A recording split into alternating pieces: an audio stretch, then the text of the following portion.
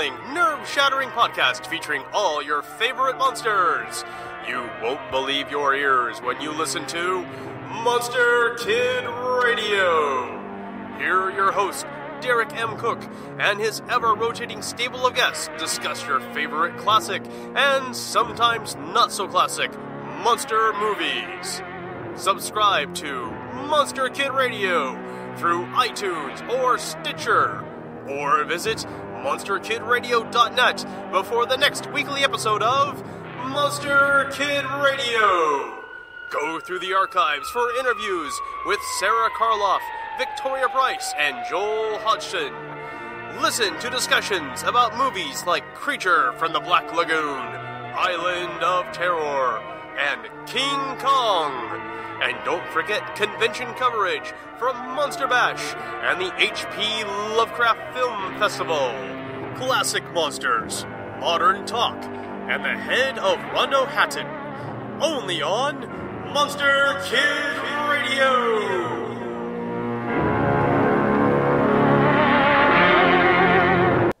Welcome. It's the final week, I believe, of Brontë Bronty Bronti. Sorry, Anne, we never got to you.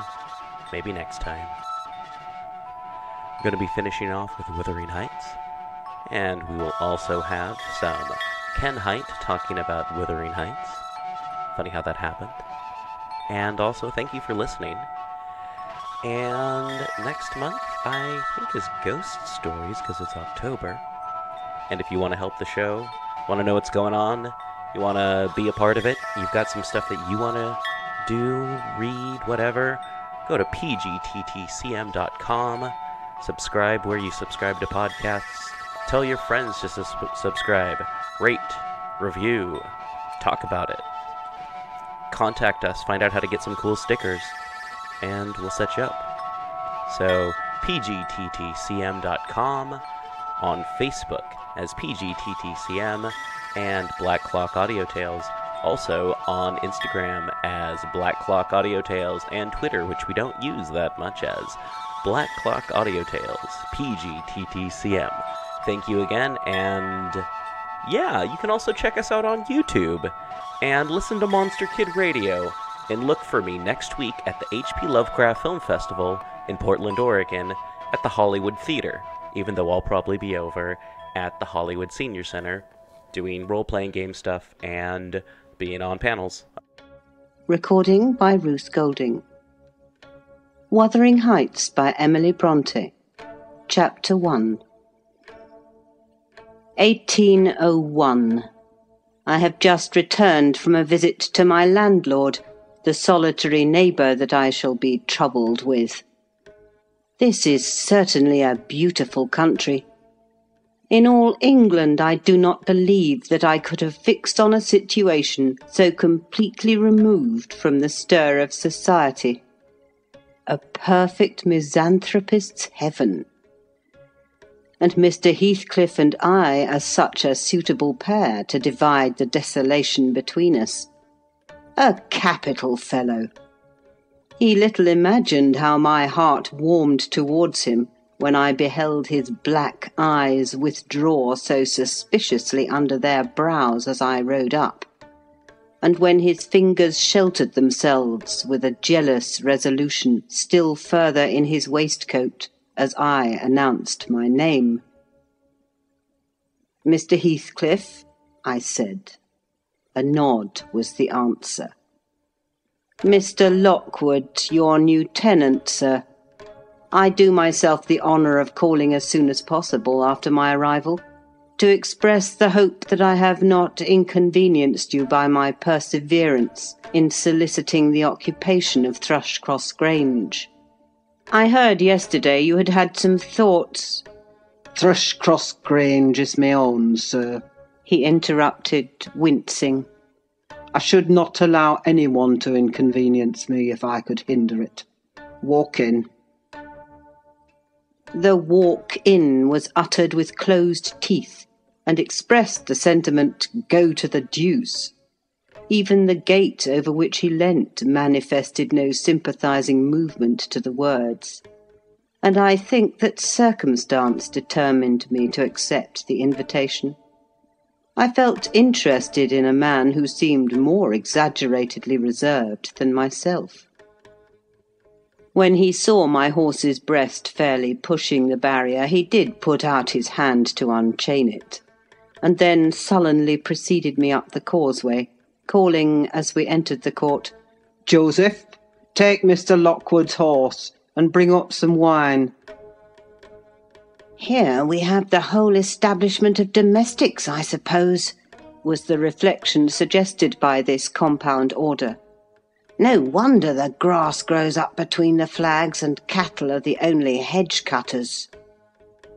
Joseph was an elderly, nay, an old man, very old perhaps, though hale and sinewy. "The Lord help us," he soliloquized in an undertone of peevish displeasure, while relieving me of my horse, looking meantime in my face so sourly that I charitably conjectured he must have need of divine aid to digest his dinner, and his pious ejaculation had no reference to my unexpected advent. Wuthering Heights is the name of Mr. Heathcliff's dwelling, Wuthering being a significant provincial adjective, descriptive of the atmospheric tumult to which its station is exposed in stormy weather. Pure bracing ventilation they must have up there at all times indeed. One may guess the power of the north wind blowing over the edge by the excessive slant of a few stunted firs at the end of the house, and by a range of gaunt thorns all stretching their limbs one way, as if craving alms of the sun. Happily, the architect had foresight to build it strong. The narrow windows are deeply set in the wall, and the corners defended with large jutting stones. Before passing the threshold, I paused to admire a quantity of grotesque carving lavished over the front, and especially about the principal door, above which, among a wilderness of crumbling griffins and shameless little boys, I detected the date 1500, and the name Hareton Earnshaw. I would have made a few comments and requested a short history of the place from the surly owner, but his attitude at the door appeared to demand my speedy entrance or complete departure, and I had no desire to aggravate his impatience previous to inspecting the penetralium. One stop brought us into the family sitting-room without any introductory lobby or passage. They call it here the house preeminently. It includes kitchen and parlour generally, but I believe at Wuthering Heights the kitchen is forced to retreat altogether into another quarter. At least I distinguished a chatter of tongues and a clatter of culinary utensils deep within. And I observed no signs of roasting, boiling, or baking about the huge fireplace, nor any glitter of copper saucepans and tin cullenders on the walls. One end, indeed, reflected splendidly both light and heat from ranks of immense pewter dishes, interspersed with silver jugs and tankards, towering row after row on a vast oak dresser to the very roof. The latter had never been underdrawn. Its entire anatomy lay bare to an inquiring eye, except where a frame of wood, laden with oatcakes and clusters of legs of beef, mutton, and ham, concealed it. Above the chimney were sundry villainous old guns, and a couple of horse pistols, and by way of ornament 3 gaudily painted canisters disposed along its ledge. The floor was of smooth white stone, the chairs, high-backed primitive structures, painted green, 1 or 2 heavy black ones lurking in the shade. In an arch under the dresser reposed a huge liver-coloured bitch pointer, surrounded by a swarm of squealing puppies, and other dogs haunted other recesses. The apartment and furniture would have been nothing extraordinary as belonging to a homely northern farmer with a stubborn countenance and stalwart limbs set out to advantage in knee-breeches and gaiters. Such an individual seated in his armchair, his mug of ale frothing on the round table before him, is to be seen in any circuit of 5 or 6 miles among these hills, if you go at the right time after dinner. But Mr. Heathcliff forms a singular contrast to his abode and style of living. He is a dark-skinned gipsy in aspect, in dress and manners a gentleman, that is, as much a gentleman as many a country squire. Rather slovenly, perhaps, yet not looking amiss with his negligence, because he has an erect and handsome figure, and rather morose. Possibly some people might suspect him of a degree of underbred pride. I have a sympathetic chord within that tells me it is nothing of the sort. I know by instinct his reserve springs from an aversion to showy displays of feeling, to manifestations of mutual kindliness. He'll love and hate equally under cover, and esteem it a species of impertinence to be loved or hated again. No, I'm running on too fast. I bestow my own attributes over-liberally on him.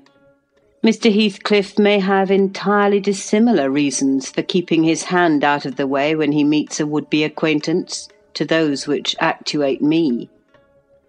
Let me hope my constitution is almost peculiar.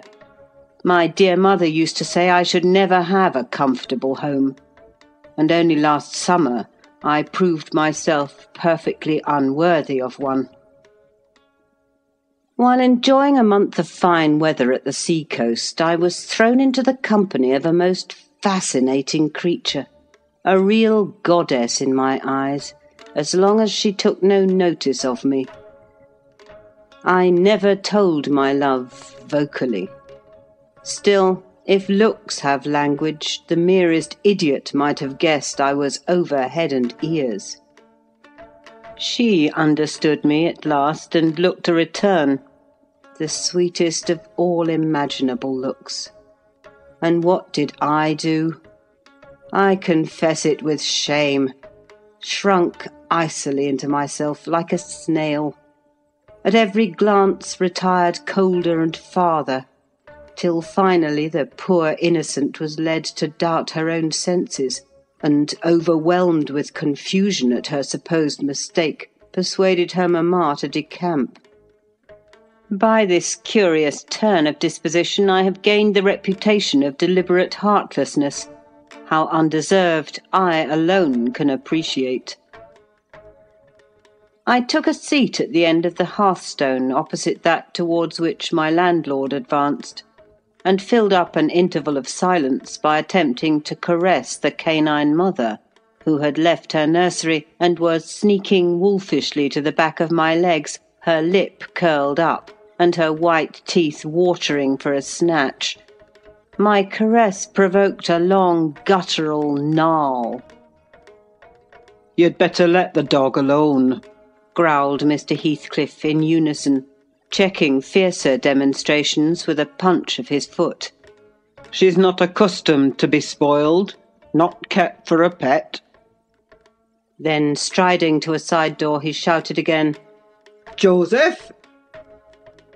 Joseph mumbled indistinctly in the depths of the cellar, but gave no intimation of ascending.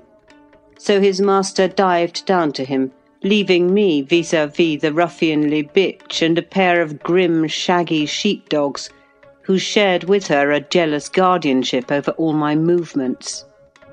Not anxious to come in contact with their fangs, I sat still.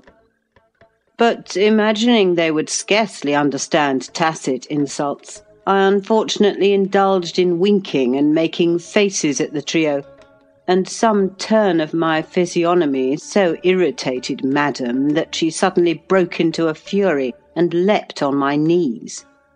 I flung her back and hastened to interpose the table between us. This proceeding aroused the whole hive. Half a dozen four-footed fiends of various sizes and ages issued from hidden dens to the common centre. I felt my heels and coat-laps peculiar subjects of assault, and parrying off the larger combatants as effectually as I could with the poker, I was constrained to demand aloud assistance from some of the household in re-establishing peace. Mr. Heathcliff and his man climbed the cellar steps with vexatious phlegm. I don't think they moved 1 second faster than usual, though the hearth was an absolute tempest of worrying and yelping. Happily, an inhabitant of the kitchen made more dispatch.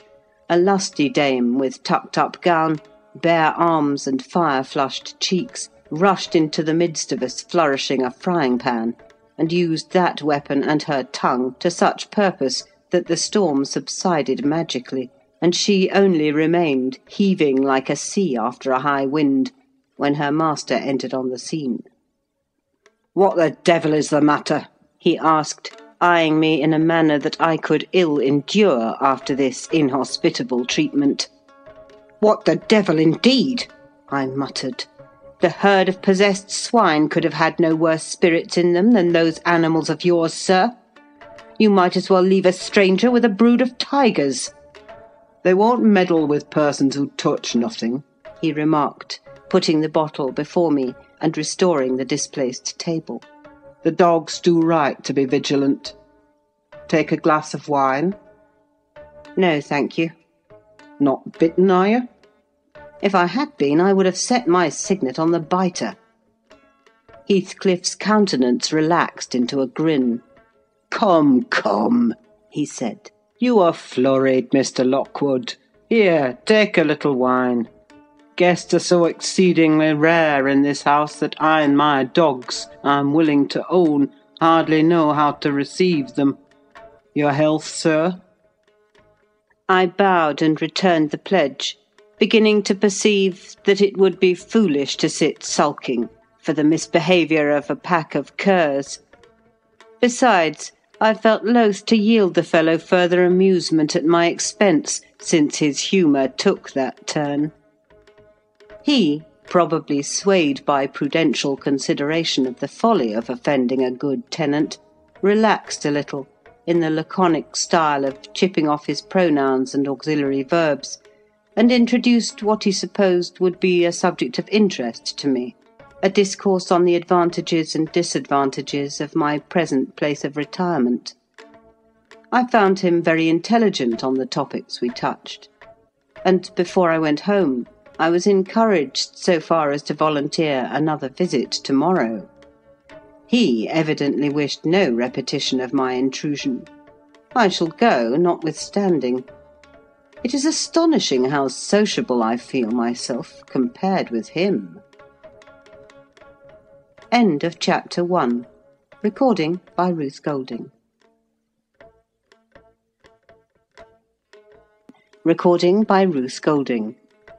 Wuthering Heights by Emily Brontë. Chapter 2. Yesterday afternoon set in misty and cold. I had half a mind to spend it by my study fire instead of wading through heath and mud to Wuthering Heights. On coming up from dinner, however, N.B. I dine between 12 and 1 o'clock. The housekeeper, a matronly lady, taken as a fixture along with the house, could not or would not comprehend my request that I might be served at 5. On mounting the stairs with this lazy intention and stepping into the room, I saw a servant girl on her knees, surrounded by brushes and coal scuttles, and raising an infernal dust as she extinguished the flames with heaps of cinders. This spectacle drove me back immediately. I took my hat and, after a 4 miles walk, arrived at Heathcliff's garden gate just in time to escape the first feathery flakes of a snow shower. On that bleak hilltop the earth was hard with a black frost, and the air made me shiver through every limb. Being unable to remove the chain, I jumped over, and running up the flagged causeway, bordering with straggling gooseberry bushes, knocked vainly for admittance, till my knuckles tingled and the dogs howled. "Wretched inmates!" I ejaculated mentally. "You deserve perpetual isolation from your species for your churlish inhospitality. At least I would not keep my doors barred in the daytime. I don't care, I will get in. So resolved, I grasped the latch and shook it vehemently. Vinegar-faced Joseph projected his head from a round window of the barn. "What are ye for?" he shouted. "The master's down in fold. Go round by t' end of lathe if you want to speak to him." "Is there nobody inside to open the door?" I hallooed responsively. "There's nobbut Missus, and she'll not open it an you mak your fleysome dins till neat." "Why?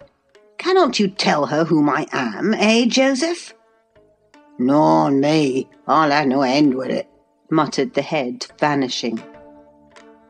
The snow began to drive thickly. I seized the handle to essay another trial, when a young man without coat and shouldering a pitchfork appeared in the yard behind. He hailed me to follow him, and after marching through a wash-house and a paved area containing a coal-shed, pump and pigeon-cot, we at length arrived in the huge, warm, cheerful apartment where I was formerly received. It glowed delightfully in the radiance of an immense fire compounded of coal, peat and wood, and near the table, laid for a plentiful evening meal, I was pleased to observe the Missus, an individual whose existence I had never previously suspected. I bowed and waited, thinking she would bid me take a seat. She looked at me, leaning back in her chair, and remained motionless and mute. "Rough weather," I remarked. "I'm afraid, Mrs. Heathcliff, the door must bear the consequence of your servants' leisure attendance. I had hard work to make them hear me." She never opened her mouth. I stared. She stared also. At any rate, she kept her eyes on me in a cool, regardless manner, exceedingly embarrassing and disagreeable. "Sit down," said the young man gruffly. "He'll be in soon." I obeyed, and hemmed and called the villain Juno, who deigned at this second interview to move the extreme tip of her tail in token of owning my acquaintance. "A beautiful animal," I commenced again.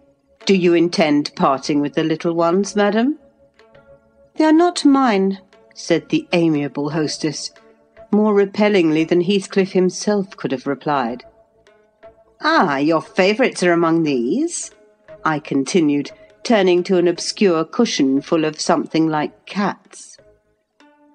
"A strange choice of favourites," she observed scornfully. Unluckily it was a heap of dead rabbits. I hemmed once more and drew closer to the hearth, repeating my comment on the wildness of the evening.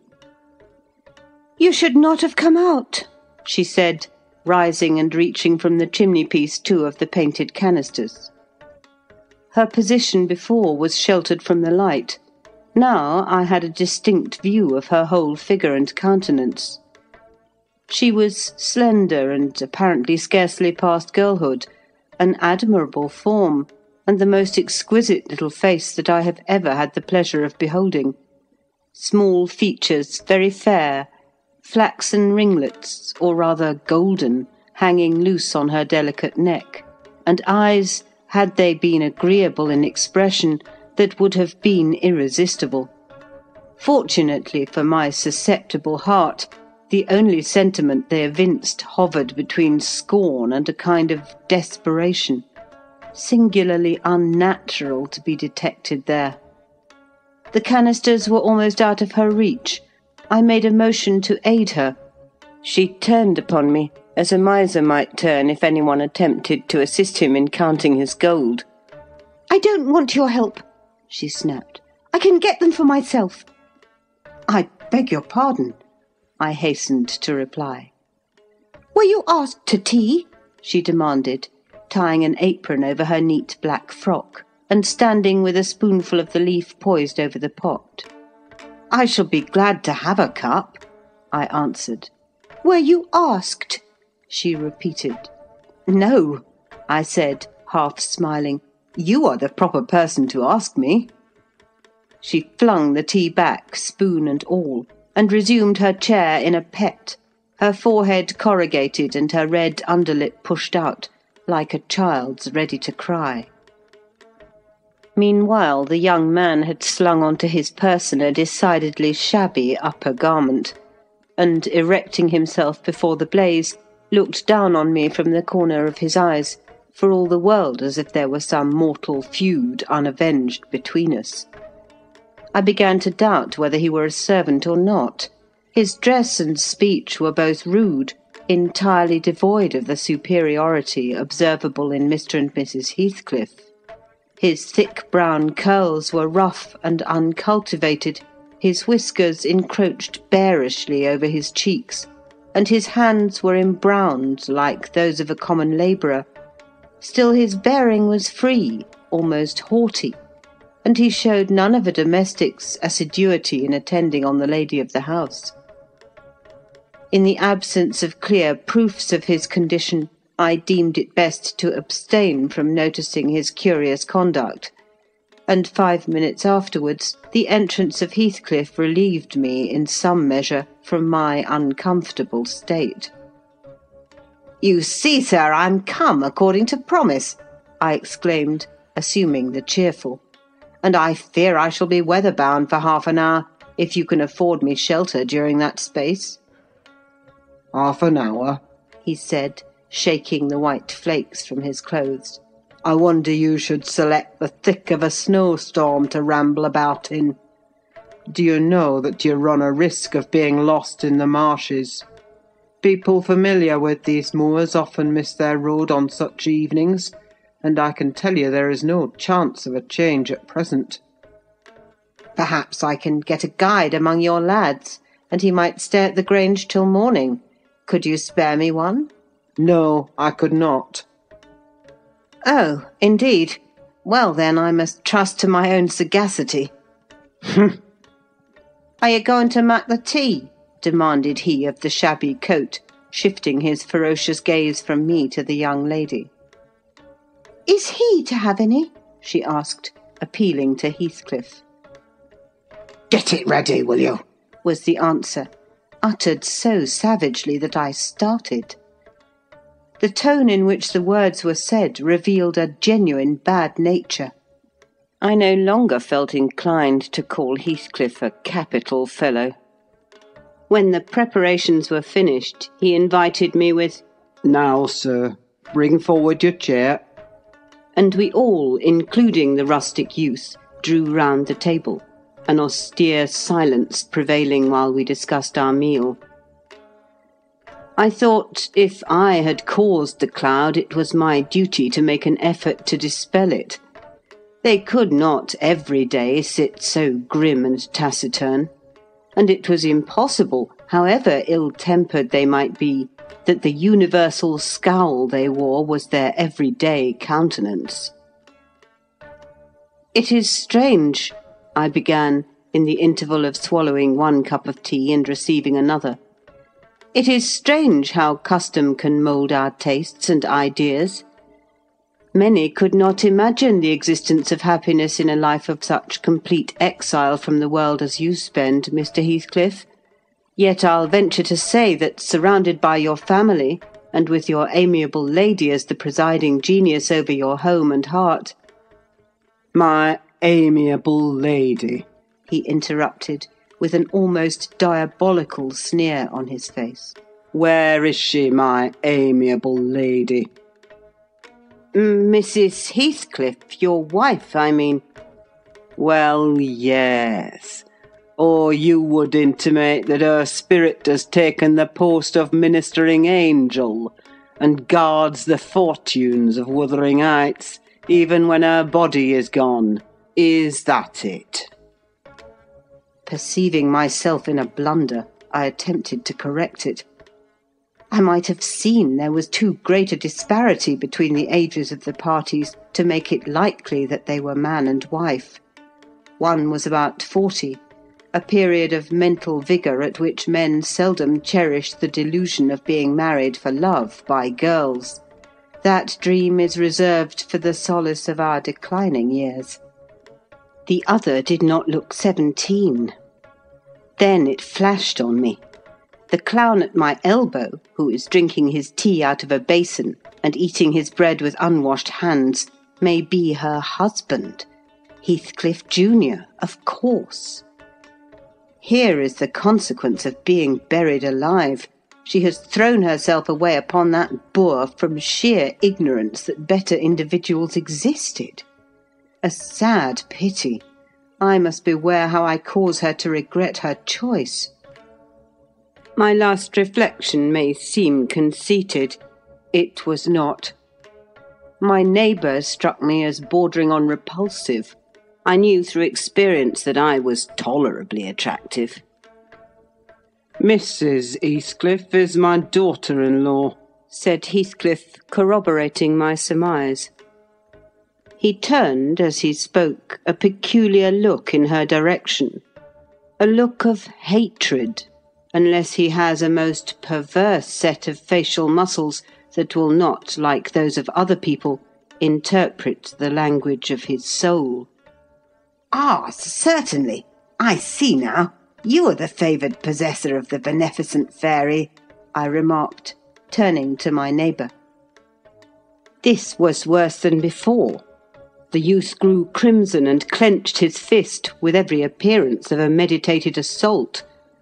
But he seemed to recollect himself presently, and smothered the storm in a brutal curse muttered on my behalf, which, however, I took care not to notice. "Unhappy in your conjectures, sir," observed my host. "We neither of us have the privilege of owning your good fairy. Her mate is dead. I said she was my daughter-in-law, therefore she must have married my son." "And this young man is—" "Not my son, assuredly." Heathcliff smiled again, as if it were rather too bold a jest to attribute the paternity of that bear to him. "My name is Hareton Earnshaw," growled the other, "and I'd counsel you to respect it." "I've shown no disrespect," was my reply, laughing internally at the dignity with which he announced himself. He fixed his eye on me longer than I cared to return the stare, for fear I might be tempted either to box his ears or render my hilarity audible. I began to feel unmistakably out of place in that pleasant family circle. The dismal spiritual atmosphere overcame and more than neutralised the glowing physical comforts round me, and I resolved to be cautious how I ventured under those rafters a third time. The business of eating being concluded, and no one uttering a word of sociable conversation, I approached a window to examine the weather. A sorrowful sight I saw. Dark night coming down prematurely, and sky and hills mingled in one bitter whirl of wind and suffocating snow. "I don't think it possible for me to get home now without a guide," I could not help exclaiming. "The roads will be buried already, and if they were bare I could scarcely distinguish a foot in advance." "Hareton, drive those dozen sheep into the barn porch. They'll be covered if left in the fold all night. And put a plank before them," said Heathcliff. "How must I do?" I continued with rising irritation. There was no reply to my question, and on looking round I saw only Joseph bringing in a pail of porridge for the dogs, and Mrs. Heathcliff leaning over the fire, diverting herself with burning a bundle of matches which had fallen from the chimney-piece as she restored the tea canister to its place. The former, when he had deposited his burden, took a critical survey of the room, and in cracked tones grated out, "I wonder how you can fashion to stand there in idleness and war, when all on 'em's going out. But you're a nowt, and it's no use talking. You'll niver mend o' your ill ways, but go right to divil like your mother afore ye." I imagined for a moment that this piece of eloquence was addressed to me, and, sufficiently enraged, stepped towards the aged rascal with an intention of kicking him out of the door. Mrs. Heathcliff, however, checked me by her answer. "You scandalous old hypocrite!" she replied. "Are you not afraid of being carried away bodily whenever you mention the devil's name? I warn you to refrain from provoking me, or I'll ask your abduction as a special favour. Stop! Look here, Joseph," she continued, taking a long dark book from a shelf. "I'll show you how far I've progressed in the black art. I shall soon be competent to make a clear house of it. The red cow didn't die by chance, and your rheumatism can hardly be reckoned among providential visitations." "Oh, wicked, wicked!" gasped the elder. "May the Lord deliver us from evil." "No, reprobate. You are a castaway. Be off, or I'll hurt you seriously. I'll have you all modelled in wax and clay, and the first who passes the limits I fix shall... I'll not say what he shall be done to, but you'll see. Go, I'm looking at you." The little witch put a mock malignity into her beautiful eyes, and Joseph, trembling with sincere horror, hurried out, praying and ejaculating, "Wicked," as he went out. I thought her conduct must be prompted by a species of dreary fun, and now that we were alone, I endeavoured to interest her in my distress. "Mrs. Heathcliff," I said earnestly, "you must excuse me for troubling you. I presume, because with that face, I'm sure you cannot help being good-hearted. Do point out some landmarks by which I may know my way home. I have no more idea how to get there than you would have how to get to London." "Take the road you came," she answered, ensconcing herself in a chair with a candle and the long book open before her. "It is brief advice, but as sound as I can give." "Then, if you hear of me being discovered dead in a bog or a pit full of snow, your conscience won't whisper that it is partly your fault?" "How so? I cannot escort you. They wouldn't let me go to the end of the garden wall." "You? I should be sorry to ask you to cross the threshold for my convenience on such a night," I cried. "I want you to tell me my way, not to show it, or else to persuade Mr. Heathcliff to give me a guide." "Who?" "There is himself, Earnshaw, Zillah, Joseph, and I. Which would you have?" "Are there no boys at the farm?" "No, those are all." "Then it follows that I am compelled to stay." "That you may settle with your host. I have nothing to do with it." "I hope it'll be a lesson to you to make no more rash journeys on these hills," cried Heathcliff's stern voice from the kitchen entrance. "As to staying here, I don't keep accommodations for visitors. You must share a bed with Ayrton or Joseph if you do." "I can sleep on a chair in this room," I replied. "No, no. A stranger is a stranger, be he rich or poor. It will not suit me to permit anyone the range of the place while I am off guard," said the unmannerly wretch. With this insult my patience was at an end. I uttered an expression of disgust and pushed past him into the yard, running against Earnshaw in my haste. It was so dark that I could not see the means of exit, and as I wandered round I heard another specimen of their civil behaviour amongst each other. At first the young man appeared about to befriend me. "I'll go with him as far as the park," he said. "You'll go with him to hell!" exclaimed his master, or whatever relation he bore. "And who is to look after the horses, eh?" "A man's life is of more consequence than one evening's neglect of the horses. Somebody must go," murmured Mrs. Heathcliff, more kindly than I expected. "Not at your command," retorted Hareton. If you set store on him, you'd better be quiet." "Then I hope his ghost will haunt you, and I hope Mr. Heathcliff will never get another tenant till the Grange is a ruin," she answered sharply. Hearken, shoes cursing on 'em," muttered Joseph, towards whom I had been steering. He sat within earshot, milking the cows by the light of a lantern, which I seized unceremoniously, and calling out that I would send it back on the morrow, rushed to the nearest postern. Master, he's stealing lantern," shouted the ancient, pursuing my retreat. Nasher, dog, wolf, hold him.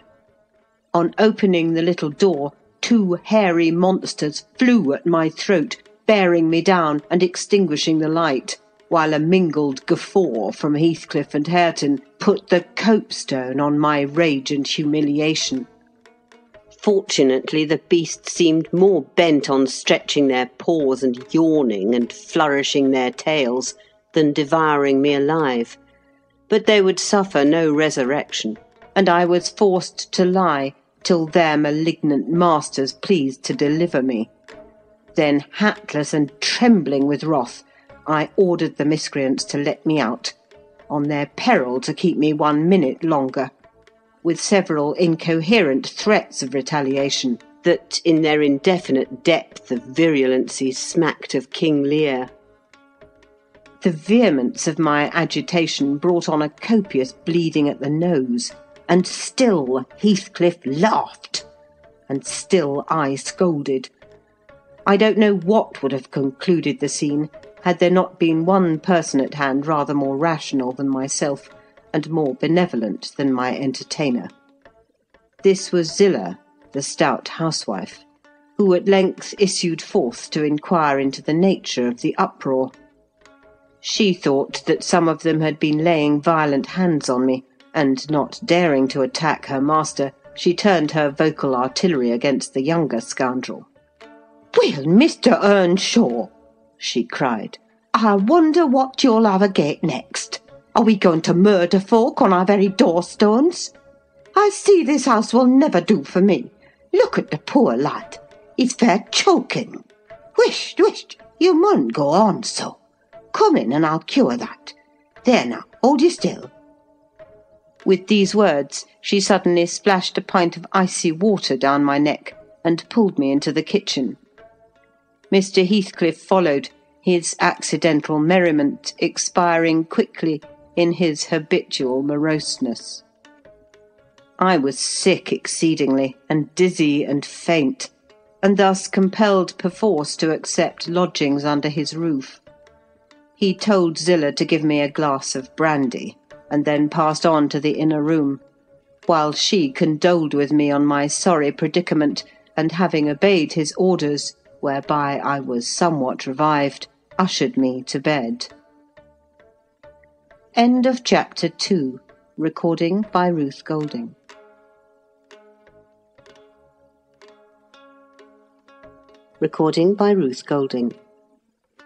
Wuthering Heights by Emily Bronte. Chapter 3. While leading the way upstairs, she recommended that I should hide the candle and not make a noise, for her master had an odd notion about the chamber she would put me in, and never let anybody lodge there willingly. I asked the reason. She did not know, she answered. She had only lived there a year or 2, and they had so many queer goings-on she could not begin to be curious. Too stupefied to be curious myself, I fastened my door and glanced round for the bed. The whole furniture consisted of a chair, a clothes-press, and a large oak case, with squares cut out near the top resembling coach windows. Having approached this structure, I looked inside, and perceived it to be a singular sort of old-fashioned couch, very conveniently designed to obviate the necessity for every member of the family having a room to himself.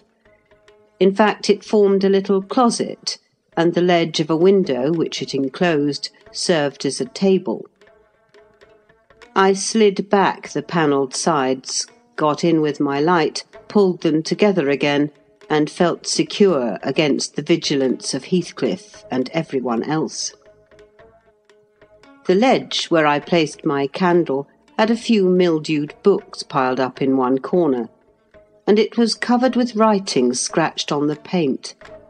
This writing, however, was nothing but a name repeated in all kinds of characters, large and small. Catherine Earnshaw.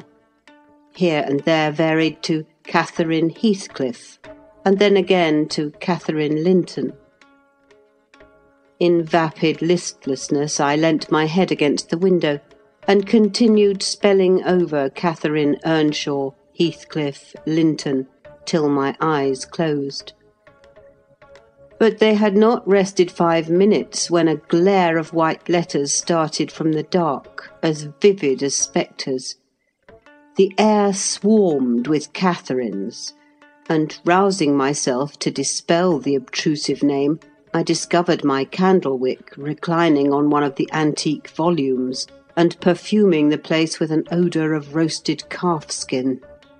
I snuffed it off, and, very ill at ease under the influence of cold and lingering nausea, sat up and spread open the injured tome on my knee. It was a testament in lean type and smelling dreadfully musty. A fly-leaf bore the inscription, Catherine Earnshaw, her book, and a date some 1/4 century back. I shut it, and took up another and another, till I had examined all. Catherine's library was select, and its state of dilapidation proved it to have been well used, though not altogether for a legitimate purpose. Scarcely one chapter had escaped a pen-and-ink commentary, at least the appearance of one, covering every morsel of blank that the printer had left. Some were detached sentences.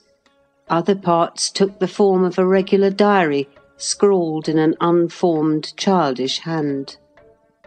At the top of an extra page, quite a treasure probably when first lighted on, I was greatly amused to behold an excellent caricature of my friend Joseph, rudely yet powerfully sketched. An immediate interest kindled within me for the unknown Catherine, and I began forthwith to decipher her faded hieroglyphics. "An awful Sunday," commenced the paragraph beneath. "I wish my father were back again. Hindley is a detestable substitute. His conduct to Heathcliff is atrocious. H and I are going to rebel. We took our initiatory step this evening. All day had been flooding with rain. We could not go to church, so Joseph must needs get up a congregation in the garret. And while Hindley and his wife basked downstairs before a comfortable fire, doing anything but reading their Bibles, I'll answer for it, Heathcliff, myself, and the unhappy ploughboy were commanded to take our prayer books and mount. We were ranged in a row on a sack of corn, groaning and shivering, and hoping that Joseph would shiver too, so that he might give us a short homily for his own sake. A vain idea. The service lasted precisely 3 hours, and yet my brother had the face to exclaim, when he saw us descending, "What, done already?" On Sunday evenings we used to be permitted to play, if we did not make much noise. Now a mere titter is sufficient to send us into corners. "You forget you have a master here," says the tyrant. "I'll demolish the first who puts me out of temper. I insist on perfect sobriety and silence. Oh, boy, was that you?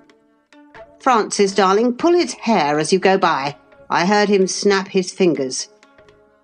Frances pulled his hair heartily, and then went and seated herself on her husband's knee, and there they were like 2 babies, kissing and talking nonsense by the hour. Foolish palaver that we should be ashamed of. We made ourselves as snug as our means allowed in the arch of the dresser. I had just fastened our pinafores together and hung them up for a curtain, when in comes Joseph on an errand from the stables. He tears down my handiwork, boxes my ears, and croaks, "The master nobbut just buried and Sabbath not o'ered, and sound of the gospel still in your looks, and ye darby laking. Shame on ye! Sit ye down, ill childer. There's good books enough if you'll read 'em. Sit ye down and think of your souls." Saying this, he compelled us so to square our positions that we might receive from the far-off fire a dull ray to show us the text of the lumber he thrust upon us. I could not bear the employment. I took my dingy volume by the scroop and hurled it into the dog kennel, vowing I hated a good book. Heathcliff kicked his to the same place. Then there was a hubbub. "Master Hindley!" shouted our chaplain. "Master, come hither. Miss Cathy's riven the back off the helmet of salvation.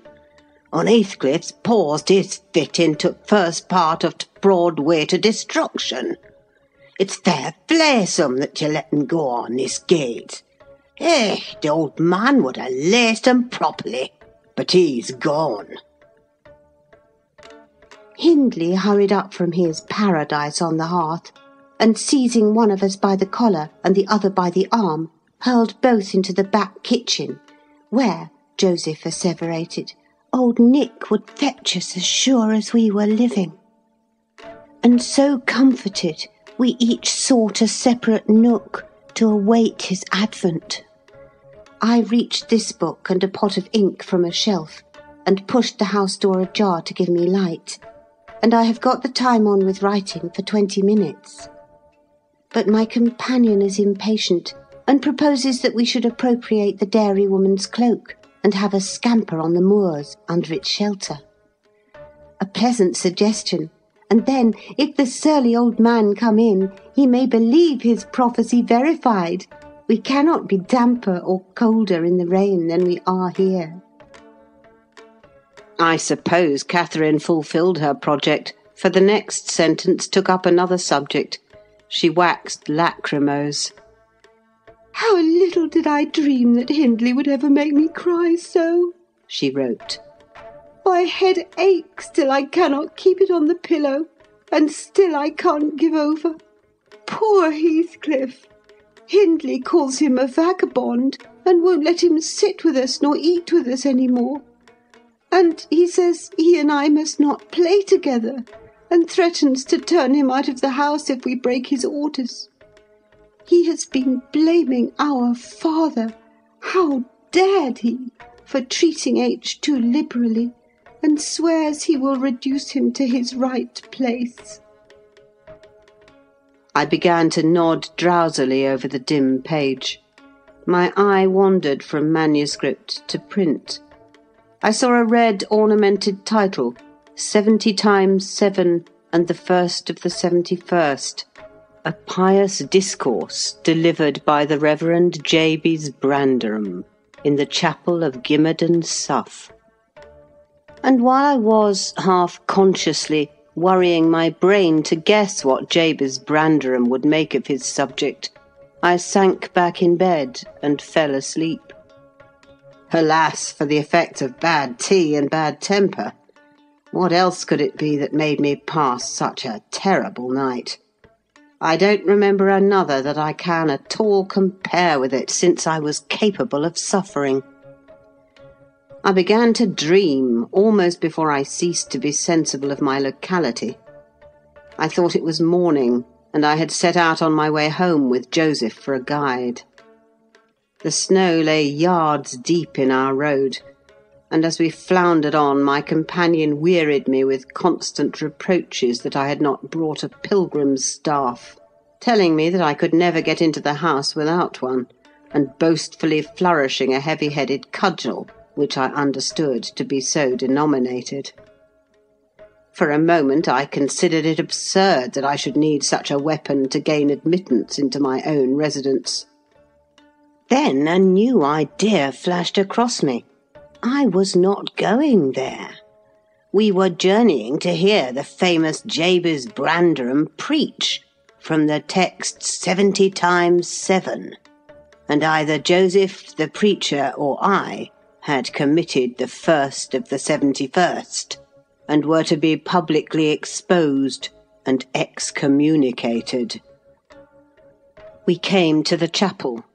I have passed it, really, in my walks, twice or thrice. It lies in a hollow between two hills, an elevated hollow near a swamp, whose peaty moisture is said to answer all the purposes of embalming on the few corpses deposited there. The roof has been kept whole hitherto, but as the clergyman's stipend is only £20 per annum, and a house with 2 rooms, threatening speedily to determine into one, no clergyman will undertake the duties of pastor, especially as it is currently reported that his flock would rather let him starve than increase the living by 1 penny from their own pockets. However, in my dream, Jabez had a full and attentive congregation, and he preached, good God, what a sermon! Divided into 490 parts, each fully equal to an ordinary address from the pulpit, and each discussing a separate sin. Where he searched for them I cannot tell. He had his private manner of interpreting the phrase, and it seemed necessary the brother should sin different sins on every occasion. They were of the most curious character, odd transgressions that I never imagined previously. Oh, how weary I grew! How I writhed and yawned and nodded and revived! How I pinched and pricked myself, and rubbed my eyes, and stood up and sat down again, and nudged Joseph to inform me if he would ever have done. I was condemned to hear all out. Finally, he reached the first of the 71st. At that crisis, a sudden inspiration descended on me.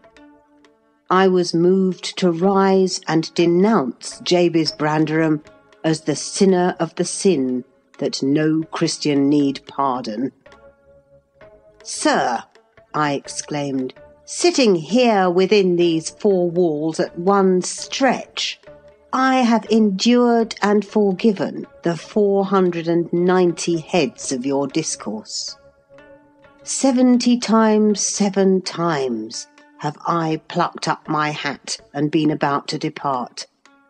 70 times 7 times have you preposterously forced me to resume my seat.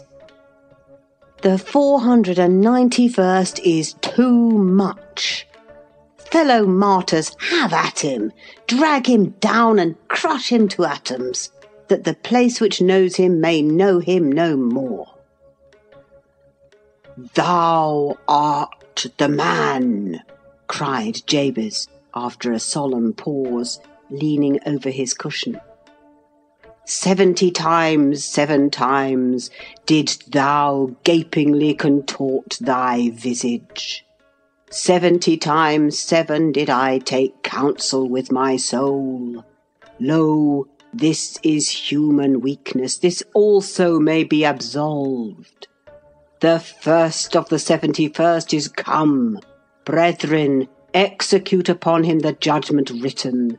Such honour have all his saints." With that concluding word, the whole assembly, exalting their pilgrim staves, rushed round me in a body, and I, having no weapon to raise in self-defence, commenced grappling with Joseph, my nearest and most ferocious assailant, for his. In the confluence of the multitude several clubs crossed. Blows aimed at me fell on other sconces. Presently the whole chapel resounded with rappings and counter-rappings. Every man's hand was against his neighbour, and Branderham, unwilling to remain idle, poured forth his zeal in a shower of loud taps on the boards of the pulpit, which responded so smartly that, at last, to my unspeakable relief, they woke me. And what was it that had suggested the tremendous tumult? What had played Jabez's part in the row?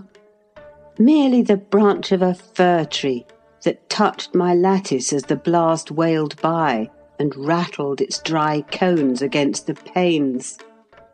I listened doubtingly an instant, detected the disturber, then turned and dozed, and dreamt again, if possible, still more disagreeably than before. This time I remembered I was lying in the oak closet, and I heard distinctly the gusty wind and the driving of the snow. I heard also the fir bough repeat its teasing sound, and ascribed it to the right cause, but it annoyed me so much that I resolved to silence it if possible, and, I thought, I rose and endeavoured to unhasp the casement. The hook was soldered into the staple, a circumstance observed by me when awake, but forgotten. "I must stop it nevertheless," I muttered, knocking my knuckles through the glass and stretching an arm out to seize the importunate branch. Instead of which, my fingers closed on the fingers of a little ice-cold hand. The intense horror of nightmare came over me. I tried to draw back my arm, but the hand clung to it, and a most melancholy voice sobbed, "Let me in! Let me in!" "Who are you?" I asked, struggling meanwhile to disengage myself. "Catherine Linton," it replied shiveringly.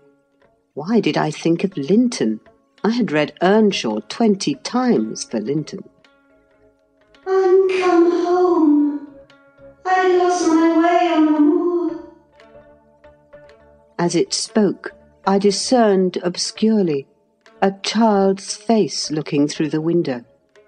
Terror made me cruel, and finding it useless to attempt shaking the creature off, I pulled its wrist onto the broken pane and rubbed it to and fro till the blood ran down and soaked the bedclothes. Still it wailed, "Let me in," and maintained its tenacious grip, almost maddening me with fear. "How can I?" I said at length. "Let me go if you want me to let you in." The fingers relaxed. I snatched mine through the hole, hurriedly piled the books up in a pyramid against it, and stopped my ears to exclude the lamentable prayer. I seemed to keep them closed above a quarter of an hour, yet the instant I listened again, there was the doleful cry moaning on. "Begone!" I shouted. "I'll never let you in, not if you beg for 20 years. "It is 20 years," mourned the voice. 20 years. I've been away for 20 years. Thereat began a feeble scratching outside, and the pile of books moved as if thrust forward. I tried to jump up, but could not stir a limb, and so yelled aloud in a frenzy of fright. To my confusion, I discovered the yell was not ideal. Hasty footsteps approached my chamber door. Somebody pushed it open with a vigorous hand, and a light glimmered through the squares at the top of the bed. I sat, shuddering yet, and wiping the perspiration from my forehead. The intruder appeared to hesitate, and muttered to himself.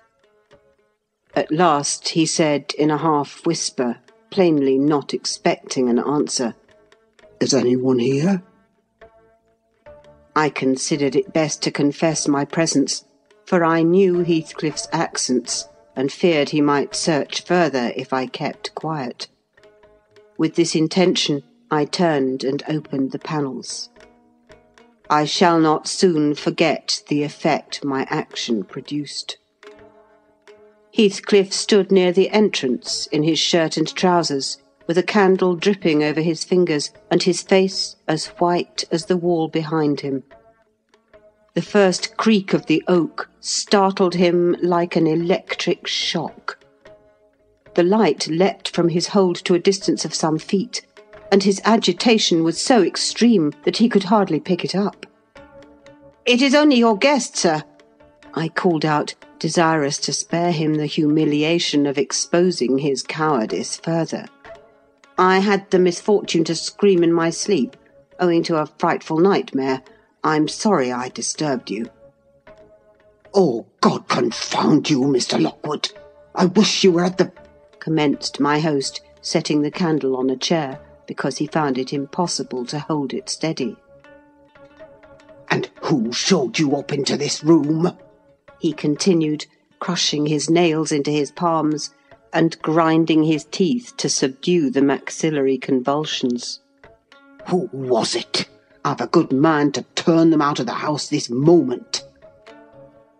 "It was your servant Zillah," I replied, flinging myself onto the floor and rapidly resuming my garments. "I should not care if you did, Mr. Heathcliff. She richly deserves it. I suppose that she wanted to get another proof that the place was haunted at my expense. Well, it is, swarming with ghosts and goblins.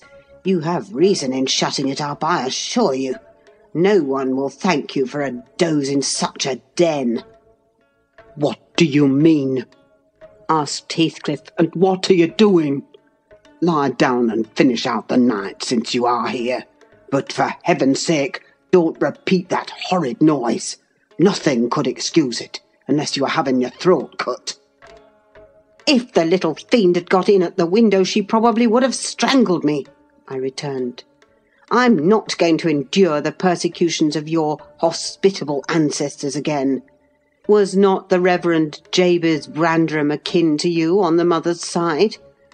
And that minx Catherine Linton, or Earnshaw, or however she was called, she must have been a changeling, wicked little soul. She told me she had been walking the earth these 20 years, a just punishment for her mortal transgressions, I've no doubt." Scarcely were these words uttered when I recollected the association of Heathcliff's with Catherine's name in the book, which had completely slipped from my memory till thus awakened. I blushed at my inconsideration, but without showing further consciousness of the offence, I hastened to add, "The truth is, sir, I passed the first part of the night in—" Here I stopped afresh. I was about to say, perusing those old volumes. Then it would have revealed my knowledge of their written as well as their printed contents. So, correcting myself, I went on, "in spelling over the name scratched on that window ledge, a monotonous occupation calculated to set me asleep, like counting or—" "What can you mean by talking in this way to me?" thundered Heathcliff with savage vehemence. How dare you? Under my roof? God, he's mad to speak so." And he struck his forehead with rage.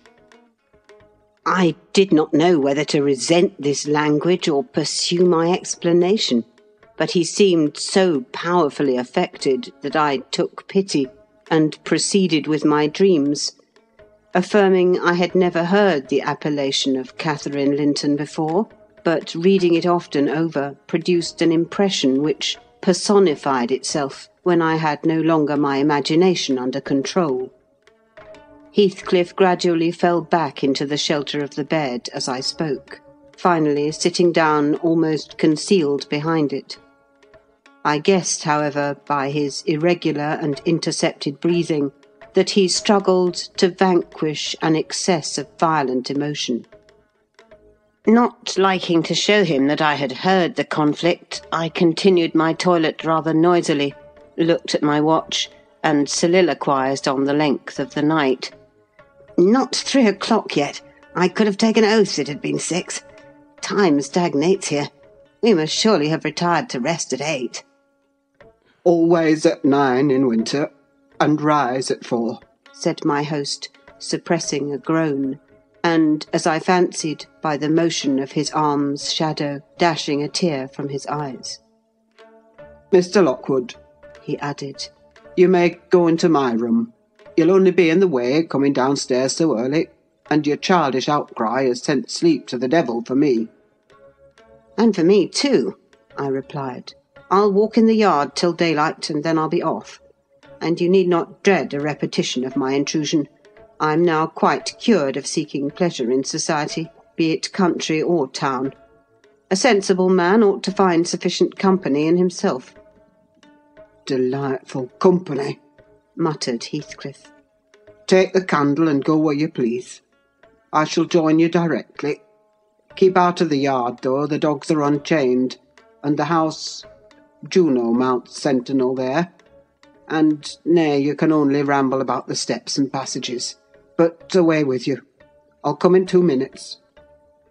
I obeyed so far as to quit the chamber, when, ignorant where the narrow lobbies led, I stood still, and was witness, involuntarily, to a piece of superstition on the part of my landlord which belied oddly his apparent sense.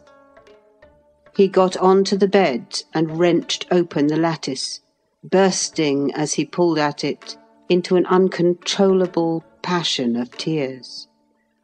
"Come in, come in," he sobbed. "Cathy, do come. Oh, do, once more. Oh, my heart's darling, hear me this time, Catherine, at last." The spectre showed a spectre's ordinary caprice. It gave no sign of being, but the snow and wind whirled wildly through, even reaching my station and blowing out the light.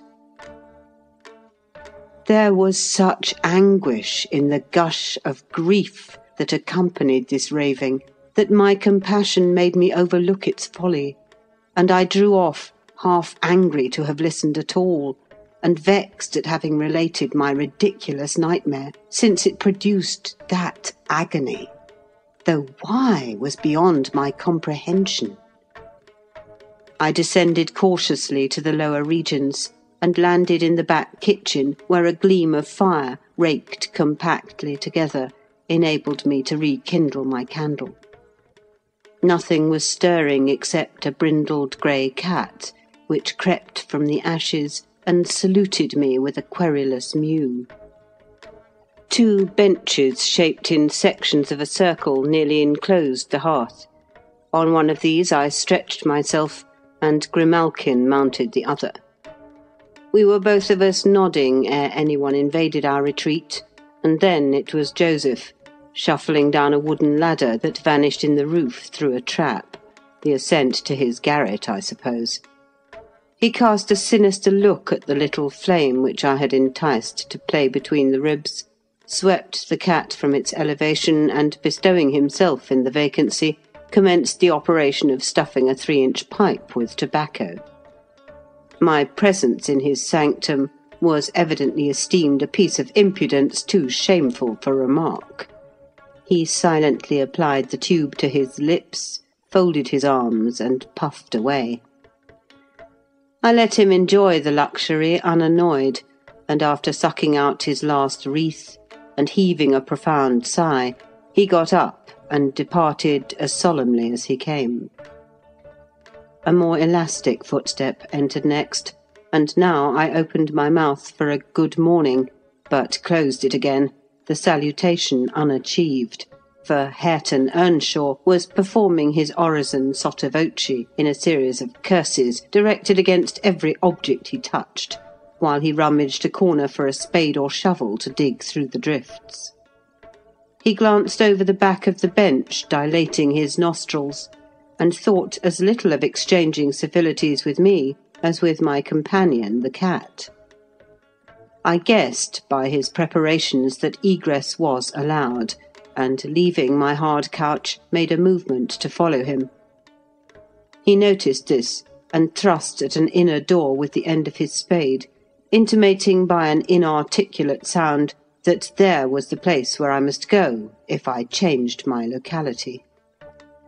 It opened into the house, where the females were already astir, Zillah urging flakes of flame up the chimney with a colossal bellows, and Mrs. Heathcliff kneeling on the hearth, reading a book by the aid of the blaze. She held her hand interposed between the furnace heat and her eyes, and seemed absorbed in her occupation, desisting from it only to chide the servant for covering her with sparks, or to push away a dog now and then that snoozled its nose over forwardly into her face. I was surprised to see Heathcliff there also.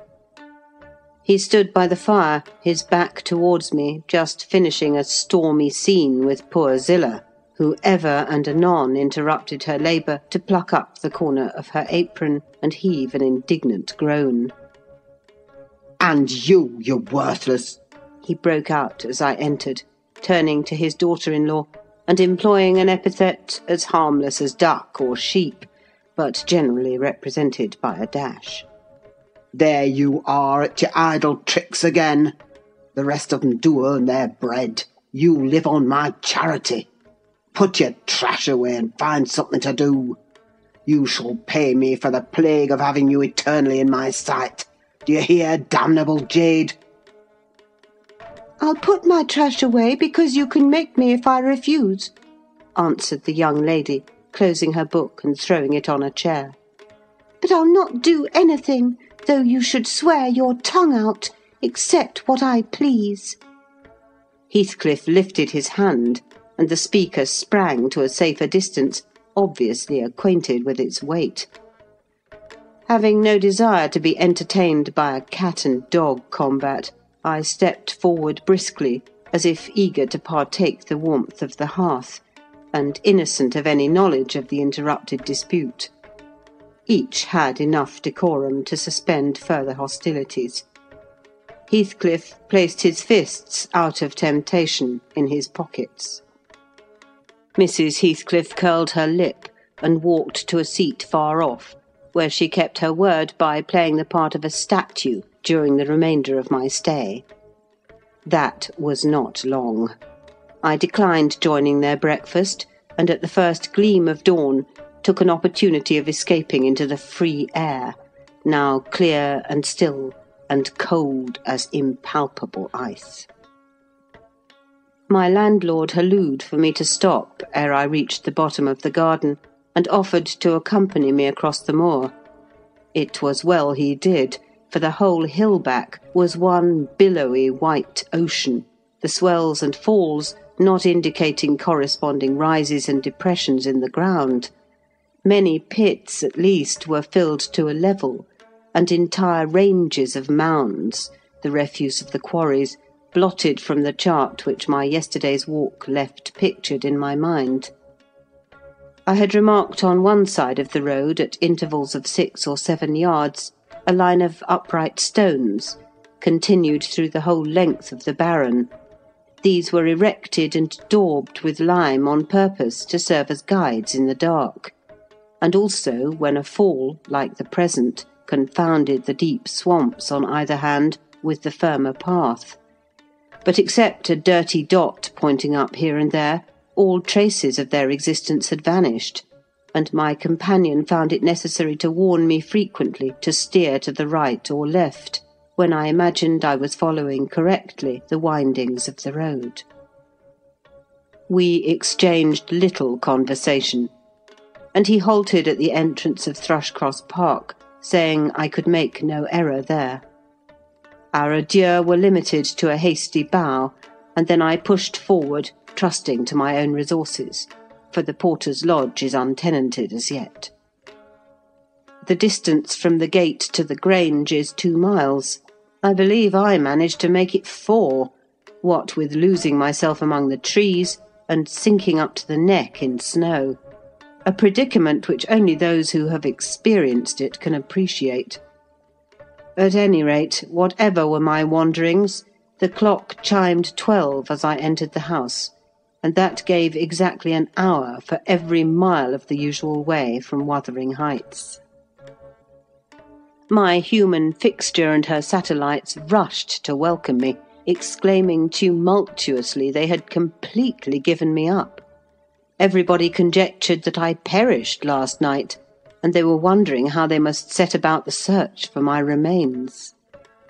I bid them be quiet now that they saw me returned, and, benumbed to my very heart, I dragged upstairs, whence, after putting on dry clothes, and pacing to and fro 30 or 40 minutes to restore the animal heat, I adjourned to my study, feeble as a kitten, almost too much so to enjoy the cheerful fire and smoking coffee which the servant had prepared for my refreshment.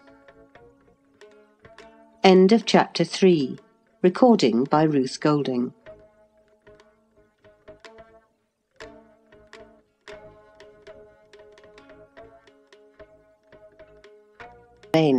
Recording by Ruth Golding. Wuthering Heights by Emily Bronte. Chapter 4. What vain weathercocks we are! I, who had determined to hold myself independent of all social intercourse, and thanked my stars that at length I had lighted on a spot where it was next to impracticable.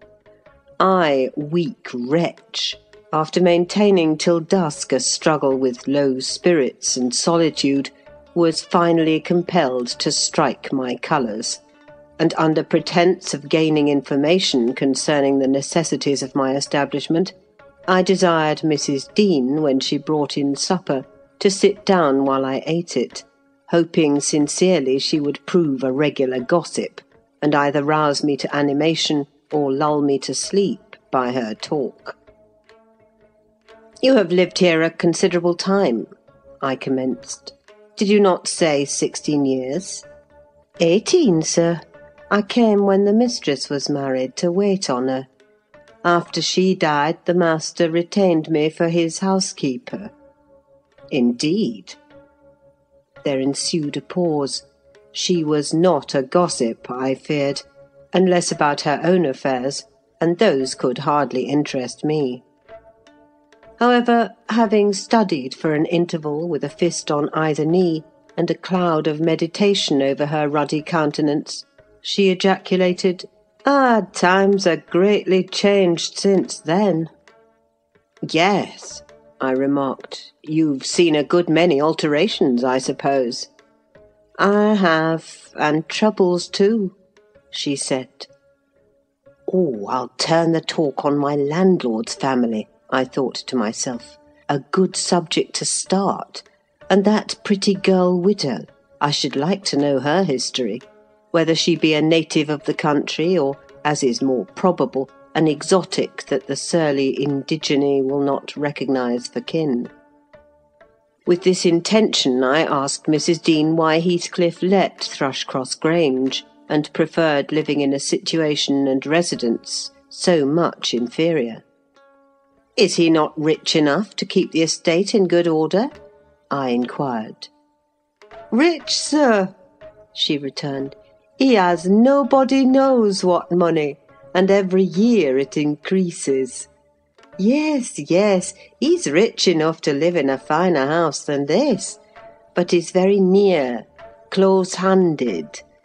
And if he had meant to flit to Thrushcross Grange, as soon as he heard of a good tenant, he could not have borne to miss the chance of getting a few hundreds more. It is strange people should be so greedy when they are alone in the world. He had a son, it seems." "Yes, he had one. He is dead." "And that young lady, Mrs. Heathcliff, is his widow?" "Yes." "Where did she come from originally?" "Why, sir, she is my late master's daughter. Catherine Linton was her maiden name. I nursed her, poor thing. I did wish Mr. Heathcliff would remove here, and then we might have been together again." "What? Catherine Linton?" I exclaimed, astonished. But a minute's reflection convinced me it was not my ghostly Catherine. "Then," I continued, "my predecessor's name was Linton?" "It was." "And who is that Earnshaw, Hareton Earnshaw, who lives with Mr. Heathcliff? Are they relations?" "No, he is the late Mrs. Linton's nephew." "The young lady's cousin, then?" "Yes, and her husband was her cousin also. one on the mother's, the other on the father's side. Heathcliff married Mr. Linton's sister. I see the house at Wuthering Heights has Earnshaw carved over the front door. Are they an old family? Very old, sir. And Ayrton is the last of them, as our Miss Cathy is of us. I mean, of the Lintons. Have you been to Wuthering Heights? I beg pardon for asking, but I should like to hear how she is. Mrs. Heathcliff, she looked very well and very handsome, yet, I think, not very happy. Oh dear, I don't wonder. And how did you like the master? A rough fellow, rather, Mrs. Dean. Is not that his character? Rough as a saw edge and hard as a whinstone. The less you meddle with him, the better. He must have had some ups and downs in life to make him such a churl. Do you know anything of his history? It's a cuckoo's, sir. I know all about it, except where he was born and who were his parents, and how he got his money at first. And Hareton has been cast out like an unfledged dunnock. The unfortunate lad is the only one in all this parish that does not guess how he has been cheated. Well, Mrs. Dean, it will be a charitable deed to tell me something of my neighbours. I feel I shall not rest if I go to bed, so be good enough to sit and chat an hour. Oh, certainly, sir. I'll just fetch a little sewing, and then I'll sit as long as you please. But you've caught cold. I saw you shivering, and you must have some gruel to drive it out. The worthy woman bustled off, and I crouched nearer the fire. My head felt hot, and the rest of me chill. Moreover, I was excited almost to a pitch of foolishness through my nerves and brain. This caused me to feel not uncomfortable, but rather fearful, as I am still, of serious effects from the incidents of today and yesterday. She returned presently, bringing a smoking basin and a basket of work, and having placed the former on the hob, drew in her seat, evidently pleased to find me so companionable. "Before I came to live here," she commenced, waiting no farther invitation to her story, "I was almost always at Wuthering Heights, because my mother had nursed Mr. Hindley Earnshaw, that was Ayrton's father, and I got used to playing with the children. I ran errands too, and helped to make hay, and hung about the farm ready for anything that anybody would set me to. One fine summer morning, it was the beginning of harvest, I remember, Mr. Earnshaw, the old master, came downstairs, dressed for a journey, and after he had told Joseph what was to be done during the day, he turned to Hindley and Cathy and me, for I sat eating my porridge with them, and he said, speaking to his son, 'Now, my bonny man, I'm going to Liverpool to-day. What shall I bring you? You may choose what you like, only let it be little, for I shall walk there and back 60 miles each way. That is a long spell.' Hindley named a fiddle, and then he asked Miss Cathy. She was hardly 6 years old, but she could ride any horse in the stable, and she chose a whip. He did not forget me, for he had a kind heart, though he was rather severe sometimes. He promised to bring me a pocketful of apples and pears, and then he kissed his children, said good-bye, and set off. It seemed a long while to us all, the 3 days of his absence, and often did little Cathy ask when he would be home. Mrs. Earnshaw expected him by supper-time on the 3rd evening, and she put the meal off hour after hour. There were no signs of his coming, however, and at last the children got tired of running down to the gate to look. Then it grew dark. She would have had them to bed, but they begged sadly to be allowed to stay up. And just about 11 o'clock, the door latch was raised quietly, and in stepped the master.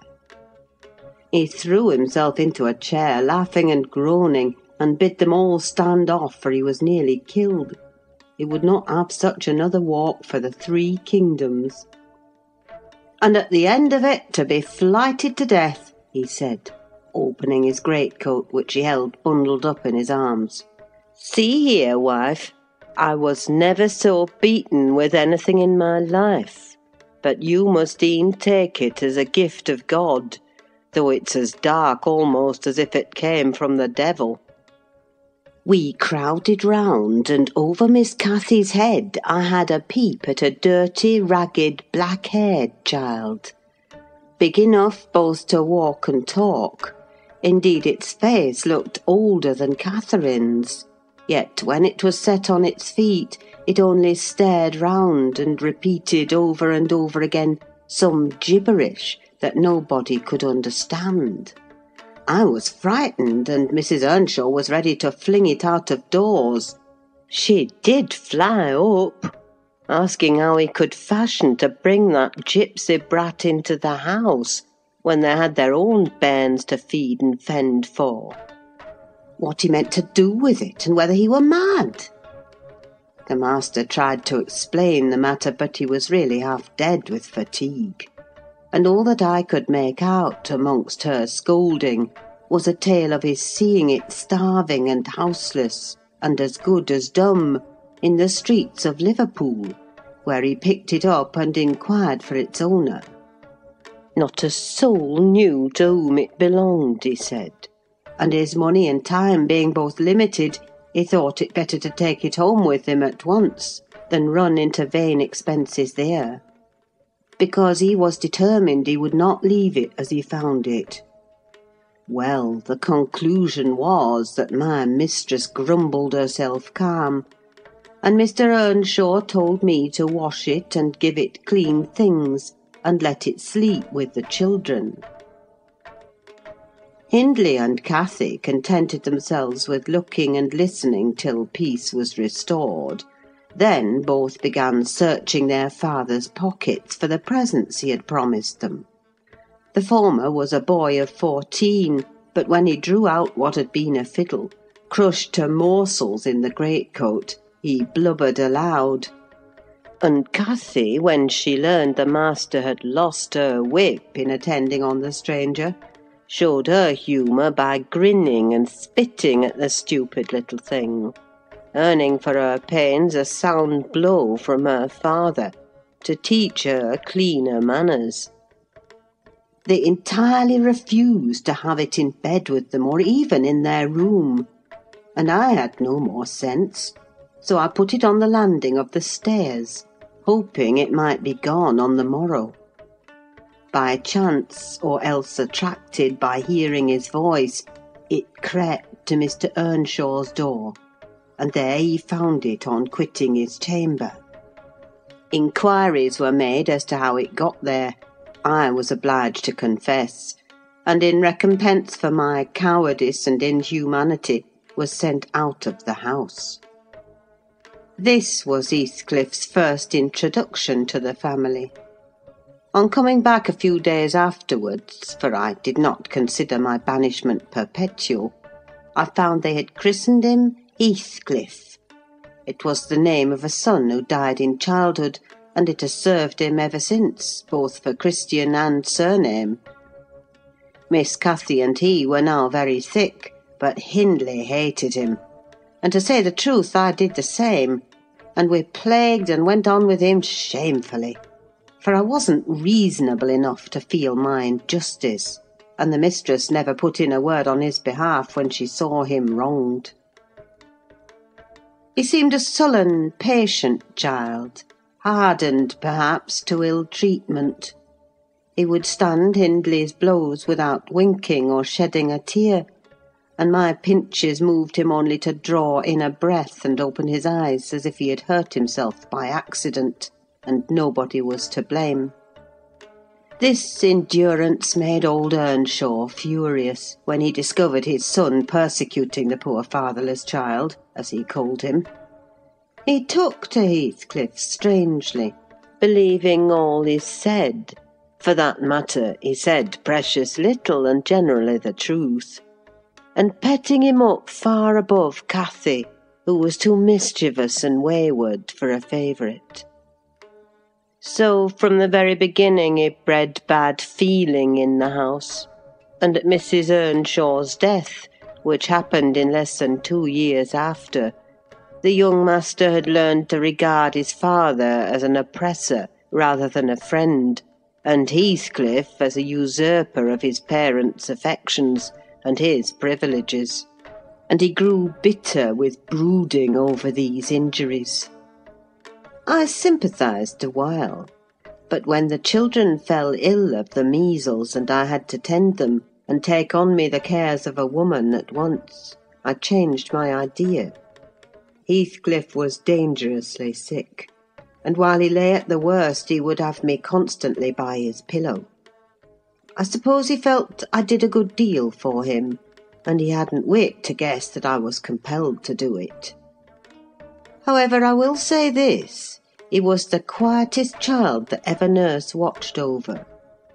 The difference between him and the others forced me to be less partial. Cathy and her brother harassed me terribly. He was as uncomplaining as a lamb, though hardness, not gentleness, made him give little trouble. He got through, and the doctor affirmed it was in a great measure owing to me, and praised me for my care. I was vain of his commendations, and softened towards the being by whose means I earned them, and thus Hindley lost his last ally. Still, I couldn't dote on Heathcliff, and I wondered often what my master saw to admire so much in the sullen boy, who never, to my recollection, repaid his indulgence by any sign of gratitude. He was not insolent to his benefactor. He was simply insensible, though knowing perfectly the hold he had on his heart, and conscious he had only to speak, and all the house would be obliged to bend to his wishes. As an instance, I remember Mr. Earnshaw once bought a couple of coats at the parish fair, and gave the lads each one. Heathcliff took the handsomest, but it soon fell lame, and when he discovered it, he said to Hindley, "You must exchange horses with me, I don't like mine, and if you won't I shall tell your father of the 3 thrashings he given me this week, and show him my arm, which is black to the shoulder." Hindley put out his tongue and cuffed him over the ears. "You'd better do it at once," he persisted, escaping to the porch. They were in the stable. "You will have to, and if I speak of these blows you'll get them again with interest." "Off, dog!" cried Hindley, threatening him with an iron weight used for weighing potatoes and hay. "Throw it," he replied, standing still, "and then I'll tell how you boasted that you would turn me out of doors as soon as he died, and see whether he will not turn you out directly." Hindley threw it, hitting him on the breast, and down he fell, but staggered up immediately, breathless and white, and had not I prevented it, he would have gone just so to the master, and got full revenge by letting his condition plead for him, intimating who had caused it. "Take my coat, gipsy, then," said young Earnshaw, "and I pray that he may break your neck. Take him and be damned, you beggarly interloper. And wheedle my father out of all he has, only afterwards show him what you are, imp of Satan. And take that, I hope he'll kick out your brains." Heathcliff had gone to loose the beast and shift it to his own stall. He was passing behind it when Hindley finished his speech by knocking him under its feet, and without stopping to examine whether his hopes were fulfilled, ran away as fast as he could. I was surprised to witness how coolly the child gathered himself up and went on with his intention, exchanging saddles and all, and then sitting down on a bundle of hay to overcome the qualm which the violent blow occasioned, before he entered the house. I persuaded him easily to let me lay the blame of his bruises on the horse. He minded little what tale was told, since he had what he wanted.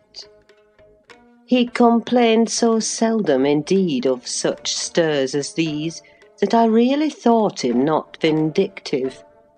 I was deceived completely, as you will hear. End of chapter 4. Recording by Ruth Golding. By Ruth Golding. Wuthering Heights by Emily Bronte. Chapter 5. In the course of time, Mr. Earnshaw began to fail.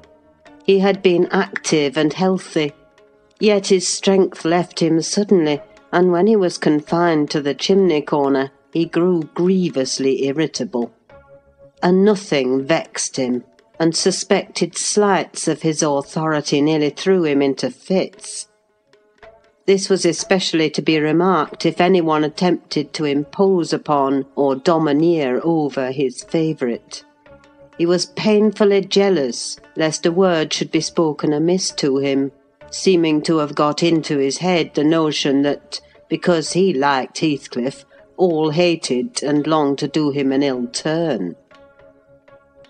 It was a disadvantage to the lad, for the kinder among us did not wish to fret the master, so we humoured his partiality, and that humouring was rich nourishment to the child's pride and black tempers. Still it became in a manner necessary. Twice or thrice Hindley's manifestation of scorn, while his father was near, roused the old man to a fury. He seized his stick to strike him, and shook with rage that he could not do it.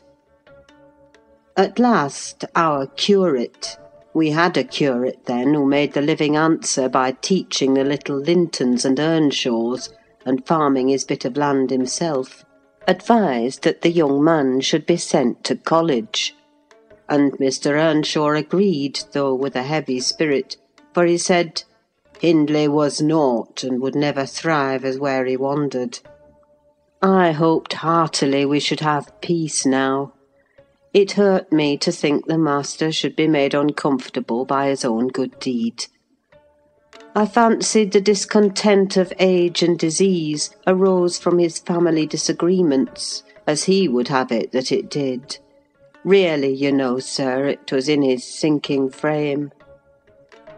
We might have got on tolerably, notwithstanding, but for two people, Miss Cathy and Joseph, the servant.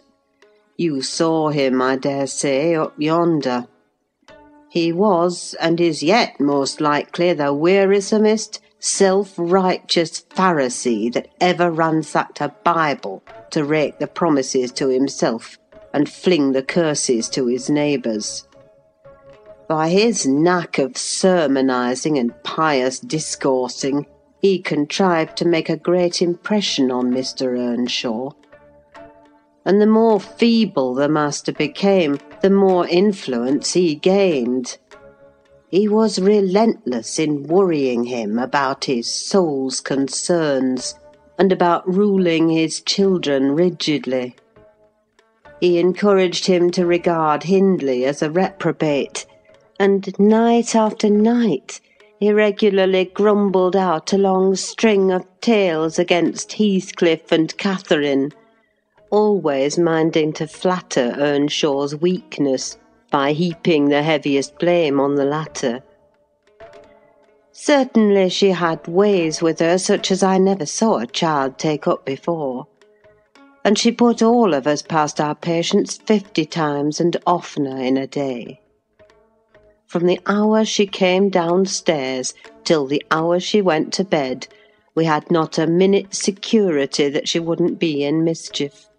Her spirits were always at high water mark, her tongue always going, singing, laughing, and plaguing everybody who would not do the same.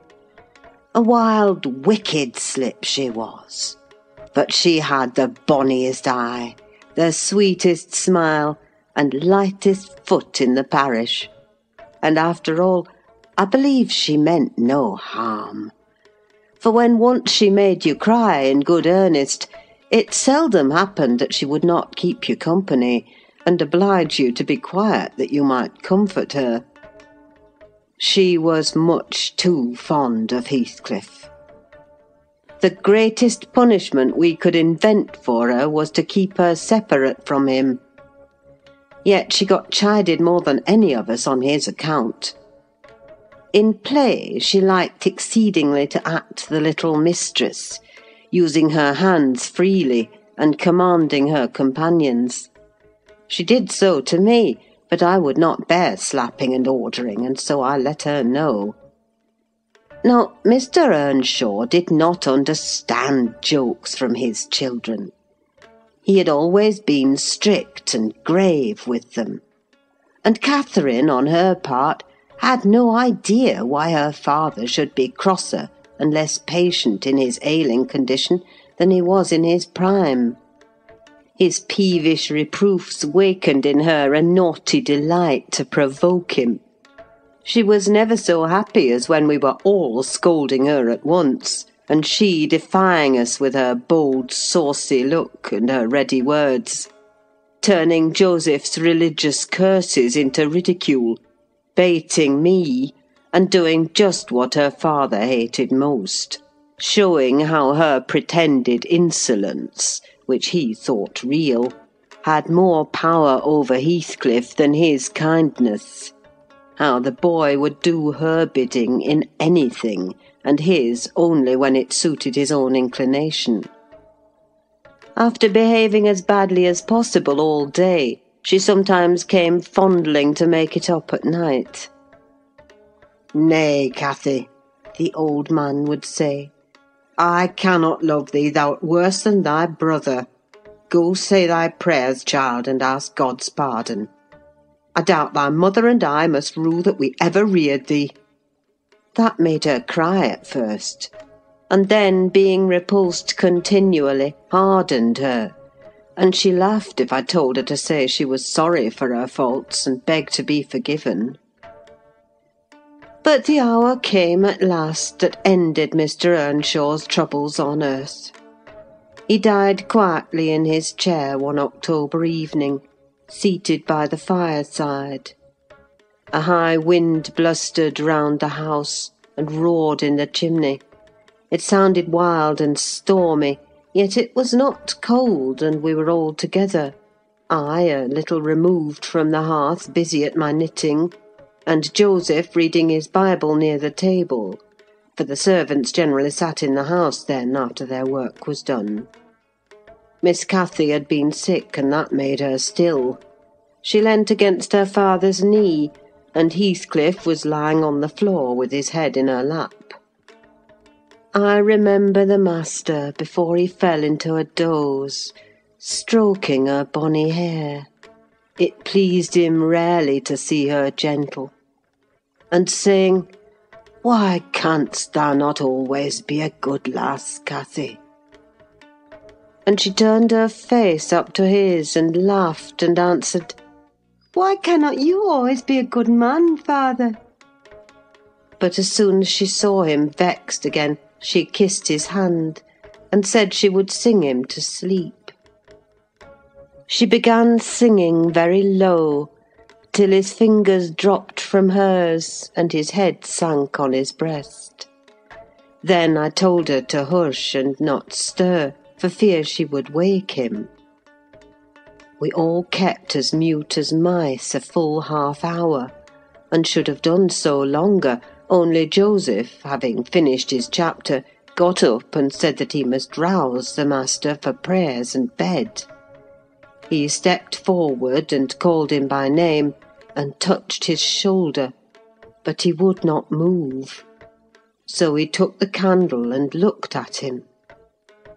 I thought there was something wrong, as he set down the light, and seizing the children each by an arm, whispered them to frame upstairs and make little din. They might pray alone that evening.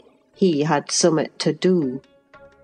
"I shall bid father good night first," said Catherine, putting her arms round his neck before we could hinder her. The poor thing discovered her loss directly. She screamed out, "Oh, he's dead! Heathcliff, he's dead!" and they both set up a heartbreaking cry. I joined my wail to theirs, loud and bitter, but Joseph asked what we could be thinking of to roar in that way over a saint in heaven. He told me to put on my cloak and run to Gimmerton for the doctor and the parson. I could not guess the use that either would be of then. However, I went, through wind and rain, and brought one, the doctor, back with me. The other said he would come in the morning. Leaving Joseph to explain matters, I ran to the children's room. Their door was ajar. I saw they had never lain down, though it was past midnight. But they were calmer, and did not need me to console them. The little souls were comforting each other with better thoughts than I could have hit on. No parson in the world ever pictured heaven so beautifully as they did in their innocent talk.